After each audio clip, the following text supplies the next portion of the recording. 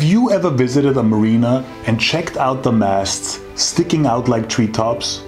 They all seem to look the same. The vast majority of masts you would see belong to monohulls.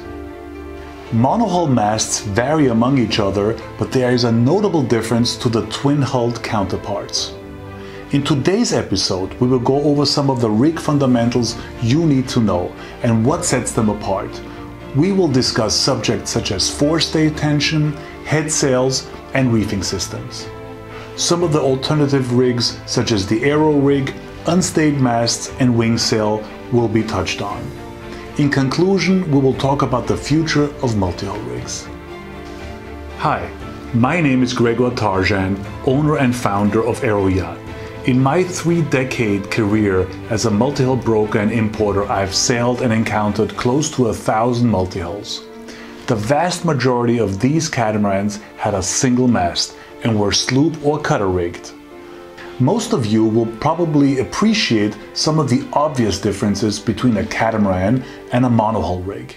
But in this video, I will try to uncover some of the more lesser known truths. Firstly, a catamaran's mast is always deck stepped. There might be an odd boat out there with a mast that goes through the deck, but most end at the deck and are supported by a compression tube. The function of this sturdy post is to transfer the downward load into the bridge deck floor.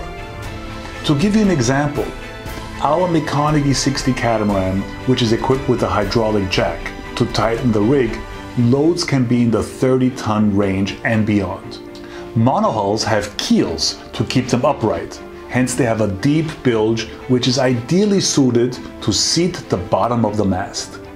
The deck houses the so-called partners, which are braces that contain the mast. So the first fundamental difference is that monohull masts are keel-stepped, meaning they pass through the deck into the bottom of the boat, and catamaran masts are deck-stepped.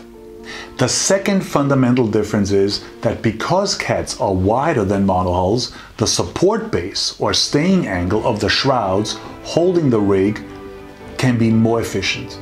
This means that the shrouds can be moved slightly backwards in relationship to the mast and also act as a backstay. So effectively, they perform two functions. Not only do they keep the mast from folding over sideways, but also keep the rig from toppling forward. Since there is no backstay needed, catamarans can have fully battened sails with a large roach, which increases their sail area for a given mast height. The advantages are many.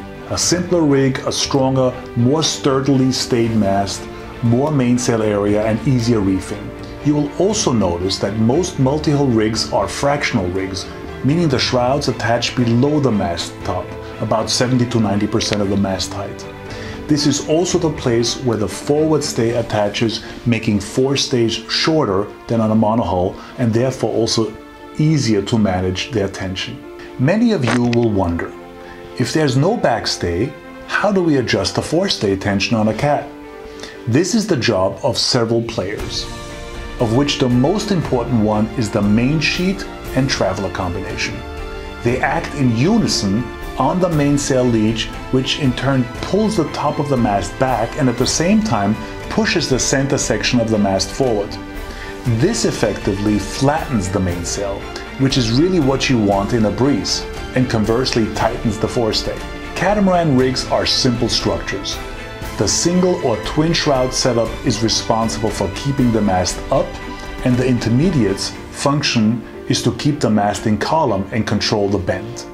It is the engineer's task who, depending on the design envelope of the particular cat, determine the overall size of the sail plan and the right balance between factors such as mast section thickness to the number of spreaders supporting the mast.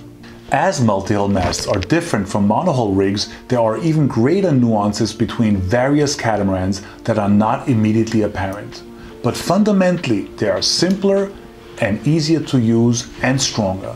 And the main key to this is the wide platform and staying base of a catamaran. I often get the question, why don't cats have more masts like some monohulls? The answer lies in two areas. Firstly, multi-hulls are more weight sensitive than monohulls, which means that if you add more masts, meaning more weight, their performance percentage drops more in relation to monohulls. Most of the time, the added sail area is not enough to compensate for this. Secondly, we like to keep things simple. Most CATs are cruising boats handled by families with often only one operator, so taking care of only one mast and one mainsail is easier than two. Lastly, fast multi-hulls create enough apparent wind that they sail most of the time on a close reach or close to the wind. Typically, the most efficient rig for this type of sailing is the single mast. A ketch or schooner rig would create too much windage. How about carbon versus aluminum? Well, we all know that carbon is sexier, lighter and stronger, but it is also much more expensive. For a racing cat or someone who is focused on performance, a carbon mast is a must. They are often a third of the weight of an aluminum mast. Also, many higher-end catamarans offer carbon rigs. Our range of Sunreef yachts and McConaghy cats can be ordered with high modulus carbon rigs, and Sunreef even builds their own in their purpose-built 150-foot long oven. For the vast majority, the sturdy aluminum mast does just fine. With little maintenance, they have a very long shelf life and are perfect for the average cruising sailor. We briefly talked about the weight savings of carbon masts. Reducing the mast weight is very important, as by reducing the center of gravity of the mast, you also reduce the pitching motion of the boat and thus improve the flow of air over the sails. This means that your cat will sail better and move less. Similar savings in weight aloft can be achieved by switching from a stainless rigging to a synthetic rigging, which is stronger and lighter. Bang for the buck, it is the best weight savings for your cat. So if you already have a multi-hull, look into changing out your shrouds to Kevlar or other appropriate aramid fiber rigging. Let's briefly touch on head sails. For your working sails, you basically have two choices: the self-tacking jib or the larger Genoa, which slightly overlaps the mast. This sail gives you more power and also creates a slot effect that funnels the air between the head sail and the mainsail. The downside of the larger Genoa is handling.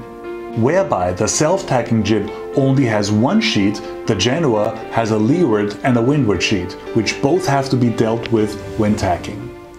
Also, the Genoa is not as efficient when reefed, as its rolled luff creates more windage compared to the self-tacking jib. So depending on your sailing style and preference, choose the proper head sail if you have the choice. Main sheet systems on most cats consists of a long athwartship traveler, which eliminates the need for a boom vang. They effectively, in combination with the main sheet, flatten and control the mainsail twist and shape. How about unstayed rigs on cats, meaning masts without shrouds? It has been tried on and off, but at the end of the day, not much has been gained. What you would save in shrouds, you would quickly make up in weight, as mast partners would need to be massive and heavy, eliminating any advantages of an unstayed rig. Also, unstayed masts cannot be tuned very well, meaning if you cannot adjust and tighten the forestay, you cannot sail upwind well. Since fast cats rely on tight forestays, unstayed masts have become unattractive for these applications. So what will the future bring? Big question. I always say to my sailor friends, the one who comes up with the invention of a solid wing sail that is reefable, economical and reliable will revolutionize the sailing world. I've been trying myself to find a solution for the last 20 years and have not yet found the perfect system. Similarly to the aero rig that was invented 2 decades ago, several people have tried to come up with clever solutions of inflatable sails or flat battens that slide over a mast, mimicking a solid wing sail. But nothing has stuck so far. So, for any of you out there, young inventors, entrepreneurs, I would love to hear from you.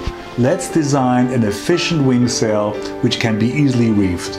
This single invention, I think, will greatly benefit us as sailors, just as foiling has taken over the sport. In conclusion, I'm here to assist you and give you my advice, whichever catamaran or rig you're considering. I hope that this episode offered some new insights and that you got some enjoyment of watching. A lot more information is in my books on catamarans, and you can purchase them via Amazon and ebooks. If you want to follow more episodes of our mini-series as they become available, please make sure to subscribe to our Aeroyacht channel so you don't miss any. Thanks for watching, and I hope to see you on the water in a catamaran.